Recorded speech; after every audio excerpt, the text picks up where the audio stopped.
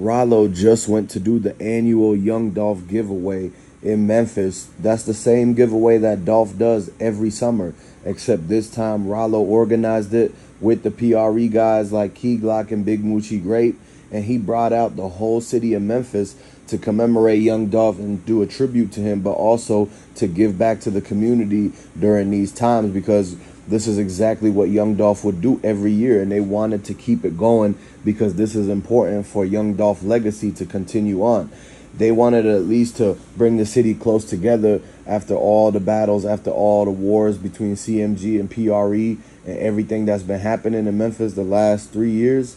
And so they wanted to at least put that aside for one day and actually come together for Young Dolph for once and for all, because he deserved that. If he was the king of Memphis, people got to stand up and actually be there to support him, his family, and everybody who's trying to do right by Young Dolph, man. And a lot of the people, like the PRE artists, they were happy to see that the whole city was smiling and actually excited to see Young Dolph's proteges coming up and being back in the limelight, being back. And Ralo is really doing a good job by making sure that the PRE dudes who was really down and out, that they got their spirits back up and the morale is back up, because Ralo is pretty much, he's actually trying to bring the same type of energy as what Young Dolph brought. And if you guys are rocking with Young Dolph, put Long Live Dolph, type it down below, hit the like button, subscribe, man. So now that this is all going on and everybody's coming together for Young Dolph, the justice is coming very soon. All the footages and everything that the witnesses saw, and basically all the videos from the arm out the window at the Makita's Cookies and everything like that, the feds have been reviewing everything, and they found a missing detail. And this is why they're going after Black Youngster. They're going after a lot of the people who basically are the main usual suspects. And now that they found out Young Dolph was set up, they're starting to figure out that it's connected to Yo Gotti, allegedly, because every single one of the people that's been captured so far, they pop up randomly in the back of a CMG video, or they was at the Privé restaurant, or something that pretty much ties them back to CMG or Yo Gotti. And this is why they're doing a RICO, because all the dudes that's captured in the suspects, all the dudes that basically were part of it, they all part of the same crew. And this is why they're looking at CMG, because of their long history of the beef between PRE. And they asked around in Memphis and they said, okay, who is PRE's main people that they're beefing with? Who's their ops and everything like that?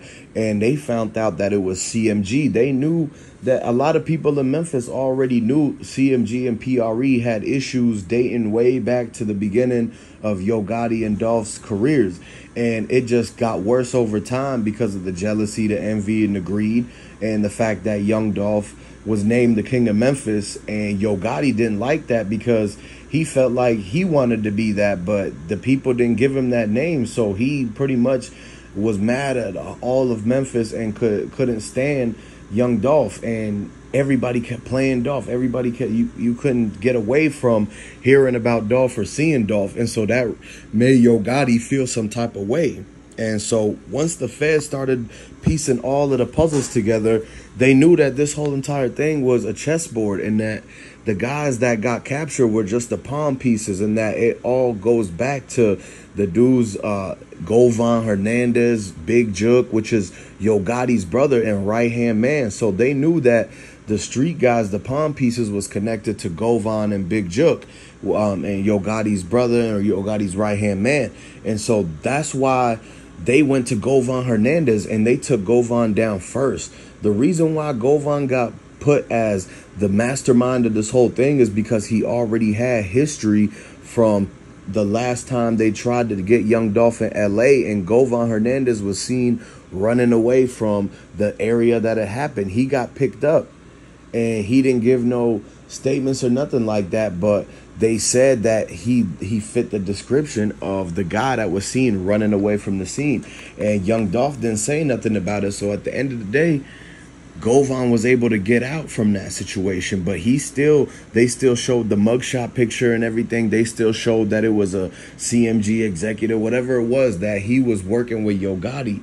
And so now when this all happened this time, Govan Hernandez was part of it again, and his name kept coming up. When they asked the guys that got caught, and they were telling them in the interrogation room to spit names and let them know of all the details, the name that kept being brought up was Govan.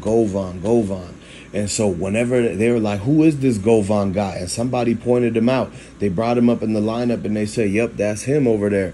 And basically that they started looking up what was Govan doing, what was his alibi that day. They think that he basically could have been at the place Dolph got interviewed. He could have been following Dolph at the gas station. He could have been like at the Benihana's and maybe even driving the Bentley truck. So they know Govan was close to the situation and that he was basically there in case Yo Gotti needed somebody to do something for him. He sent Govan. And so that's why Govan, he got hit with the mastermind of this whole thing. And so this is why they charged him. They weren't going to give him no bond or nothing like that until he started giving up info on Yo Gotti and Yo Gotti's brother. And this is how they were able to pretty much move forward with the case and everything, because a lot of the dudes, they were talking and everything, the loyalty felt thin. They knew that Yo Gotti wasn't going to bond them out. Once they realized they weren't going to get the bond, and once they realized that they're pretty much trying to round up everybody that has something to do with it,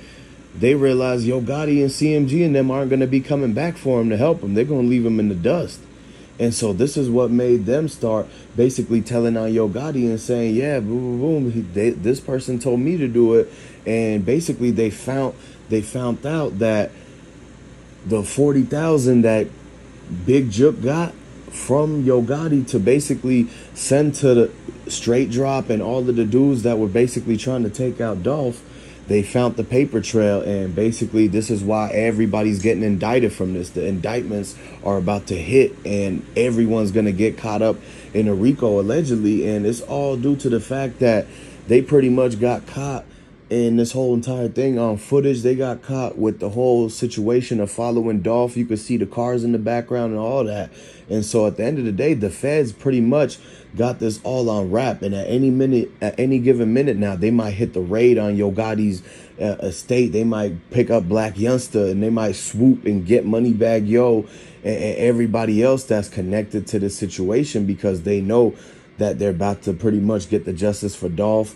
And, you know, it's a lot of pressure from the city and from the whole citizens and all of Memphis to solve this and everything. And at the end of the day, the karma is still going to come back for them, because they know they was in the wrong for trying to set up Young Dolph. So no matter what happens, the karma will eventually get the ones. If y'all support Young Dolph, let me know where y'all from. Go ahead and put LLYD, long live Young Dolph, and make sure you stay tuned for all the updates. Peace.